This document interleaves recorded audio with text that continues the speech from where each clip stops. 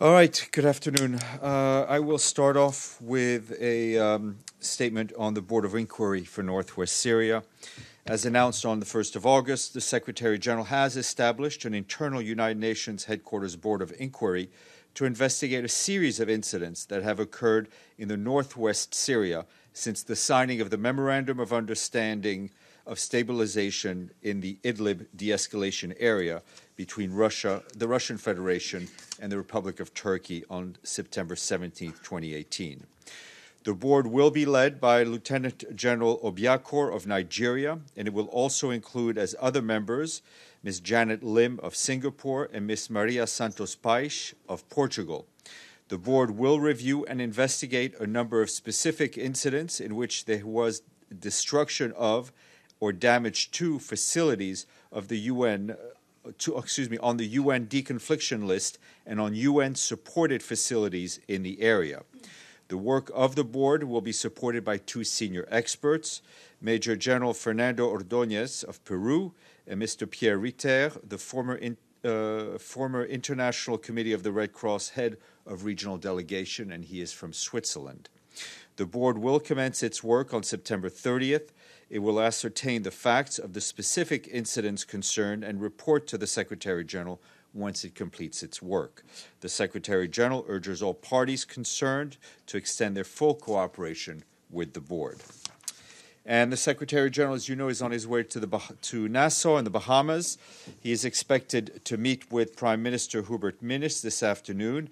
And as he told you yesterday, this is a visit to show the UN's solidarity with the government and people of the Bahamas after the onslaught of Hurricane Dorian. While in Nassau, the Secretary General will visit a shelter of hurricane evacuees, as well as the Operations Center for the National Emergency Management Agency. And tomorrow he's expected to visit the areas hit by Hurricane Dorian on Obiakor Island. The Deputy Secretary General, Mina Mohammed, is in Rome, in Italy today to participate in the joint meeting of the governing bodies of Rome-based UN agencies. She told the officials of the World Food Programme, the Food and Agriculture Organization, and the International Fund for Agricultural Development that they have shown continued unity throughout the year to advance the reforms and have played the pivotal role in ensuring timely, cost-sharing contributions by the entities of the UN development system. She had said she's provided their respective entities with the mandates they needed to seize this historic opportunity for transformation. Ms. Mohammed said that at the meeting on the Sahel that it is our collective responsibility as an international community to support the governments of the Sahel as they strive to address the root causes of the crisis and create a path towards peace and prosperity. And this morning, the Secretary General's chef de cabinet, Maria Luisa Ribeiro-Viotti, spoke at the General Assembly's high-level forum on the culture of peace. She spoke on the Secretary General's behalf. She said that peace is at the heart of the UN Charter and all that we do, stressing the concept of a culture of peace is grounded in understanding that peace is fragile and its pursuit must be a constant process. Ms. Viotti said a culture of peace is also inseparable from human rights, respect for diversity, and fairer societies. As societies become more multicultural, multi-ethnic, and multi-religious, we need to invest in more social cohesion, recognition that diversity is a richness and not a threat. Her remarks have been shared with you. And turning to the Democratic Republic of the Congo, Leila Zerugi, the Special Representative of the Secretary General and head of the mission there, met today with the U.S. Secretary of Health and Human Services, Alex Azar, to discuss the fight against Ebola as well as other health emergencies. She reiterated the importance of supporting in the Ebola response while addressing other diseases affecting too many people in the country, such as measles, cholera, and malaria. She added that improving basic health services for the population has also to be a priority. The UN mission also confirmed that the body of peacekeepers from the peacekeeper from the Indian contingent who had been deployed in Goma, who drowned in Lake Kivu and had been missing since Sunday, has now been found. Ms. Zerugi offered her condolences to the families and friends of the peacekeeper, as well as to the people and government of Ghana. the people and government of India. And finally, further south in the province of Tanganyika, UN peacekeepers supported rescue operations following the derailment of a train yesterday in Yemba. The peacekeepers provided first aid in the wounded and helped evacuate them to a local hospital. And turning to Mali, today 3.9 million Malians need humanitarian assistance, or 1 in 5 people in the country. This is an increase of 22% compared to the beginning of the year. The number of internally displaced people has also doubled to reach close to 170,000 people as of the end of July. The surge in intercommunal violence has, as one can imagine, exacerbated the humanitarian crisis. As of today, over 1 million people are severely food insecure. The revised humanitarian response plan seeks 2019 seeks 324 million, but it is only 30% funded. Yesterday afternoon, as you saw, the Secretary General met with Vice President Felix Ulloa of El Salvador in response to a request for the UN support from the government of El Salvador to establish an international mechanism to fight impunity and corruption. The Secretary General has agreed as a first step to deploy an interdisciplinary technical assessment mission to El Salvador in the coming days. From Geneva, the World Food Programme colleagues tell us that the agency has launched its biggest emergency response for Rohingya refugees in Bangladesh so far this year, following the weeks of heavy rain and flooding. In 24 hours, WFP reached 16,000 people with food aid. That's more than the total number of people WFP reached since the start of the monsoon season. And UNESCO warned today that without urgent actions, 12 million children will never set foot in a school. As of last year, 1 in 6 school-age children, or roughly 258 million, were out of school, making it difficult to ensure inclusive equality for education for all. More information online. Yesterday, you saw that we announced the appointment of Lieutenant General Guha of India as the chair of the Redeployment Coordination Committee and head of the UN mission in support of the Hodeidah agreements. And as you know, he succeeds General Lolesgaard, who served as head of the mission until 31 July. A couple of things to tell you as well. One, I have some numbers for you as you prepare your General Assembly reporting.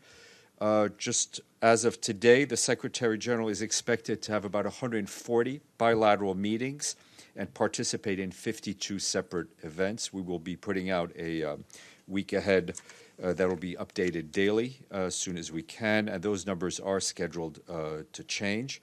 Are expected to change, obviously, as we get closer to the date. As of Wednesday this week, 196 individuals are scheduled to speak at the GA, according to our colleagues from General Assembly, 97 heads of states, 5 vice presidents, 46 heads of government, 5 deputy prime ministers, 38 ministers, 2 chairs of delegations, and 3 observers. A total of 560 official meetings have so far been requested. This does not begin to include bilateral meetings between representatives of member states. We don't have that number yet, but just as for information, in 2018, 1,676 bilateral meetings were confirmed and serviced by the UN here on the premises. At the end of the day, while we should hope to accommodate as many meetings as there are requests, but we do have a space factor, obviously, and we congratulate and wish good luck to our friends in General Assembly and Conference Services who have to handle all the requests and all the meetings. In a short while, I will be joined by Miguel Angel Moratinos, the High Representative for the UN Alliance of Civilizations. He will talk to you a bit more about the UN Plan of Action to Safeguard Religious Sites, which was launched yesterday, and after that we will be. You'll hear from Monica, and this is expected to be her last briefing as spokeswoman for the President of the General Assembly. We want to congratulate you on a great year, a stellar year, and all the work you've done. We've enjoyed working with you. Lastly, we thank our friends in Ghana who've paid their budget dues in full today, bringing us up to 120. Should I ask a question myself? James. Go ahead, James. Okay. I want to follow up, please, on the announcement of the Board of Inquiry, which is finally, the details have finally been announced some 6 weeks after the SG first said he was going to set it up. As you know, some of these instances in Idlib probably amount to war crimes. This is an internal Board of Inquiry. You say the board will report to the Secretary General. Can you pledge to us that the full report, in the interest of full transparency, will be made public? Board of Inquiries, and they routinely happen, are internal documents and not for public release. That's what I can tell you at this point. It's also important to know that Board of Inquiries are not judicial bodies. They're not criminal investigations. They make no legal findings and do not consider questions of legal liability or legal responsibility. Their job is to ascertain the facts, and it helps. It's also important for us in terms of improving the efficacy or suitability of our own policies, procedures, and protocol. Isn't it important that the full facts, given these are life and death situations, are made public? I completely agree with you that these are life and death situations. This is what I can tell you at this point. Edie and then Evelyn. Another follow-up on the Board of Inquiry. Is the Board of Inquiry going to visit Idlib? Is that a possibility, or is all of this going to be done from outside of Syria? No, the Board of Inquiry will organize its work. The parties concerned, including Syria, Russia, and Turkey, have all been informed that the Board of Inquiry will commence its work. They will engage with those governments and other member states in due course. And as we said, and as the Secretary General himself said, he encourages all states to cooperate with the Board of Inquiry, and they will decide how to work, and that may include travel to the area, and we very much hope that they have access to the sites of the incidents. Has the Secretary General received any response from Syria, Russia, or Turkey? No, we've informed them. It's not as if we were waiting for a response. This is within the Secretary General's authority to establish this board, and we will move forward. Evelyn, then Michelle. Right. I want to tell you, it's the first press conference for the Dag Hammarskjöld Fellows for this year. They're in the second row from Egypt, Welcome. from Trinidad, from Zimbabwe and Nigeria. Great. Welcome. And then, will you keep us informed on when we could get the first release from the Board of Inquiry? Yes. The first Yeah. document. Michelle. Just to follow up to James's question again on the Board of Inquiry, you mentioned that it won't establish legal responsibility, but will the report point the finger of blame as to who's responsible for certain attacks? The goal of the board is to establish the facts for the Secretary General. So it won't say who's responsible It is. The goal of the board is to establish the facts for the Secretary General. That's not what I said. Masood. Thank you, Stéphane. The Prime Minister of Pakistan, Imran Khan, has been begging and pleading on India to start talks, but of course it's not going anywhere. And the Secretary General has been calling upon two sides, and that's not going anywhere. What is it that the Secretary General can do to somehow force these two countries to meet, at least on the sidelines over here, if it's not going to happen? Because India is absolutely adamant Masood, you've raised this question many times, and it's a very legitimate and it's a very important issue to raise. I think we have stated over and over again the Secretary General's position and what he has done to date, and if there's anything new, I will share it with you. Joe, and then Abdelhamid. But what I'm saying is the Secretary General's position is clear, but the thing is... No, I know what you're saying, and I think I've answered it to the best of my ability. Joe. Okay. First of all, and maybe I missed it, but has there been or will there be a readout of the Secretary General's meeting with Ambassador Kraft? I know she presented her credentials, but was there any substantive discussions at all on issues? They had a very good first initial meeting. They had lunch together, and I think the Secretary General very much enjoyed the meeting and is looking forward to working with the permanent representative. And I think he's very happy that she's here before the General Assembly gets underway. And you can't enumerate any of the issues, substantive issues? There's a long list of. This was an initial contact, okay. So let's. And on the Syria Board of Inquiry, not to belabor the point, but you said it will not be made public. But to what extent will it be shared with the member states? I said this is what I said. I said, and this is what I can say at this point, that as with all United Nations Board of Inquiry, the board's report will be an internal document, not for public release. Well, that's another. But when you say internal to what? Just within the Secretariat, shared with member states? That's what I can tell you at this time. Abdelhamid. Thank you, Stéphane. The SG issued a statement regarding Netanyahu's pledge to annex the Jordan Valley and some parts of the settlement, and he expressed concern. Could you give me a definition of the word concern? What does it mean? Where does it take the position of the United Nations, the moral position of the United Nations, when he expresses concern? Concern goes back to him, not to the incident. That's one question. Listen, I don't know about you. I'm not a native English speaker.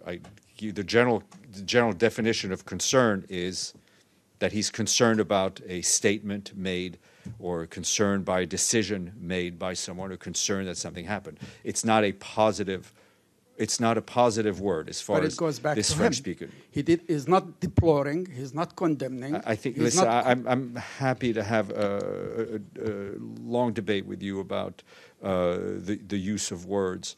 When we use the term concern in our statements, it is not a positive word. Yes. Can I have a second question? Sure. Sorry, I had a little too much caffeine this morning. Bassam al-Sayeh, a Palestinian prisoner, 47 years old, he died in jail after 4 years, and he had some medical complications. And human rights groups accuse Israel of medical negligence that he passed away. So is there any... did you take note of that? I have personally not seen that report. I will check with our colleagues on the ground. Yes, sir. Thank you, Stéphane. As part of the latest prisoner exchange between Ukraine and Russia, there was one person who was handed to Russia and who was seemingly an ultimatum from Russia to hand back. His name is Vladimir Tsemach, and his significance is that he is probably a witness to MH17 crime. And now the Dutch prosecutors even requalify him as a suspect. So given that Russia voted for the UN Security Council resolution just days after the tragedy, pledging for the full investigation, do you think that this ultimatum to hand back such an important witness goes in accordance with that pledge? I'm not going to interpret the resolution. I do know there are a number of investigations going on around the tragedy of MH17, and we hope that all member states cooperate with those. Madame, and then go ahead. Thank you, Stéphane. I was just wondering if we can get an update on the SG's statement about the Amazon fires, and in relation to that, with Ambassador Kraft, he met with her yesterday. Mm-hmm. But has he had? Does he have any expectations, or does he look forward to her joining in on the climate summit? I'm waiting to get an update of who will represent the U.S. at the climate summit. I think, as the special envoy told you, the U.S. will be represented. He looks forward to engaging with her on every topic in front of the UN from A to Z. Yassine. Thank you, Stéphane. Do you have update for Kashmir? What's going on over there right now? No, I do not. I think your colleague Masoudji tried to ask me that same question. I have no more creative words on that beyond what I've already stated. Yes, sir. Good afternoon, staff. A quick observation. I was in Washington, D.C. on Monday. They had the National Defense University, the Africa Center. They had a seminar on the security situation in the African Sahel. And there were various ambassadors from the West African countries. They specifically expressed frustration with MINUSMA, pointing out that it's 6 years $6 billion spent, and the situation is still volatile and unstable. What would be the Secretary General's reaction to some of their concerns about this? I think we're all concerned, if you'll excuse the use of that word, we're all concerned about the situation in the Sahel. What I can tell you is that our colleagues, peacekeepers in MINUSMA, are doing an incredible job at a very high personal risk. I think that mission, if I'm not wrong, has seen the highest numbers of fatalities. The role of the UN is to try to peacekeepers is trying to create some safe space within Mali, but all the signatories to the agreements that were agreed to in Mali have a responsibility. The political leaders have a responsibility from all of the Malian society. The United Nations will continue to support Mali in their efforts. There is a broader challenge in the Sahel. The Secretary General has expressed his frustration at the lack of predictable funding to the G5 Sahel force. There is a lot to work to do, but I feel, pointing the finger at our colleagues in MINUSMA, I think, is frankly a bit unfair, given the heroic work that they do on very limited resources that they have, facing very hardened terrorist groups who are hell-bent on creating terror. Madame. Sorry, can I get that update on the Amazon fires, and can you give an update? I have no update to share for you now on how Amazon about fire. On Venezuela and Colombia? No, nothing more than what I've already said. Masoud, then we'll go to our guest, and then we'll thank you, Monica. Thank you, Stéphane. On this concern that you have expressed, and I'm not going to go into subtleties of the language of English language, but the thing is, Israel has known whenever it has said something, it has done it, gone through with it, with the support of the American government. So what is it that the international community can do to avoid another sort of a confrontation? I don't speak for the international community. I speak for Secretary General. He, through himself and through his envoy, have engaged and will continue to engage with the parties to try to move the process forward. We've expressed our frustration. Read Nikolai Mladenov's last statement to the Council. What happened to Can you endure another question? It's a good question, but yes, I can endure one more question, and then we'll go to Mr. Moratinos. Thank Put you. us in a better mood. Yeah. As we speak, there are 5,700 Palestinians in jail, 230 children, 48 women, and 500 detainees. Why these numbers do not show in the monthly briefing of Mr. Mladenov? I think first of all, I think Mr. Mladenov has on periods referred to them. And second, there are the parts of the UN mechanism, including the human rights mechanism, that report on these things regularly. Senor Moratinos.